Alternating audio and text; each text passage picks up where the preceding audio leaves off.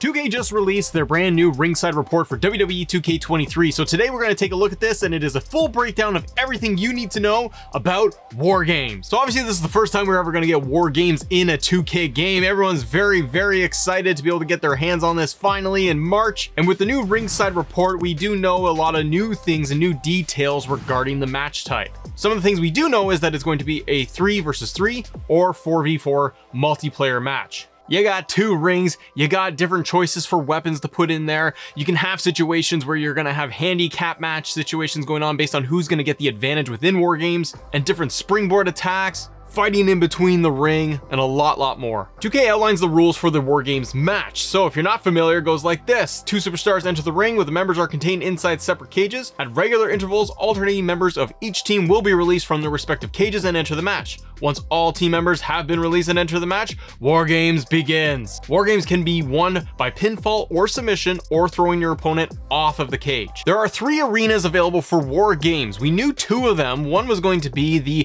NXT arena for war game. The second one was going to be the updated Survivor Series arena. In recent interviews, the developers explained how they were able to push themselves to be able to get the new Survivor Series arena in this game. The last arena that is announced is going to be a My Rise specific arena. They didn't give us any details or show us what this arena will look like, but you kind of have to figure we're gonna play My Rise and you're going to progress your story on the men or the women's side depending on your character, and it's going to culminate at some point at Survivor Series where you are going to be involved in a war games match. Presumably winning that match, you're going to unlock the My Rise war games arena. Looking at solo and multiplayer gameplay, players have the option to randomize the team advantage. So you can decide which team gets the 2 versus 1 advantage after the first new entrant, or you can assign it to a specific side of who's going to get the advantage. Custom superstars are eligible to use in war games on the men's and women's side among the regular superstars as well as the legends. So you can have that sweet AEW war games match. And for match rules, you can customize it. You're going to be allowed to not only select pinfalls or submissions, you can toggle if you want it to just be one or the other. So you can have a full war games match that is going to be just pinfalls or just submissions if you want to do that. The intervals for when other participants are going to come into war games can be changed too. By default, the superstars enter every 90 seconds, but you can change this to range from 30 seconds up to 5 minutes. That can be a lot of fun because if you max it out to 5-minute intervals, everybody is going to be exhausted, especially the beginning superstars in that match. They're going to be worn down.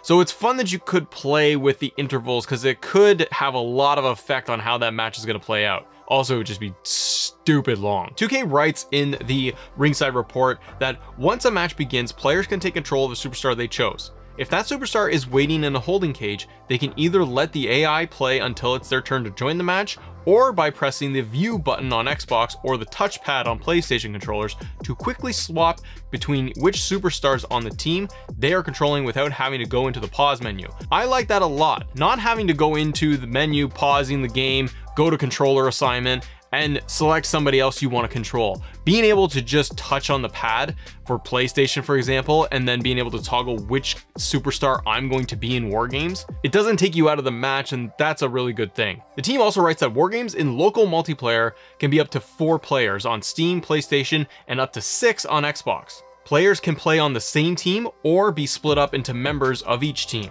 War games is also available for online multiplayer, which is great, for up to 8 players across the same platform family. They say the same platform family, meaning PlayStation players play with PlayStation, Xbox on Xbox, and I assume PC players are just on their own island too. Some of the weapons they talk about, and we've seen this in the preview footage, but you can pull out tables, stop signs, kendo sticks, and a lot more. There were dev interviews done over the 2K event weekend that said things like ladders will not be made available in war games. And as we've seen in some of the preview footage, you can do moves off the top of the cage, doing giant splashes and things like that. They do have a clip here of Kofi Kingston taking down Seth Rollins in between the 2 rings so that you can see that we can pull off some really good moves in between there.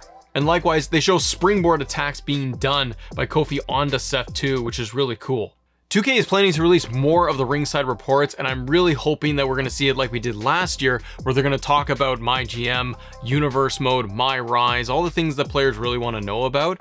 We should be getting a couple of more of these leading up until the release of the game, plus they'll likely do the superstar reveals too. What has you excited about War Games? And if you want to learn more about 2K23 and all the news and updates, click this video right here. There's a ton more going on with 2K23. I'll see you on the next one. Bye.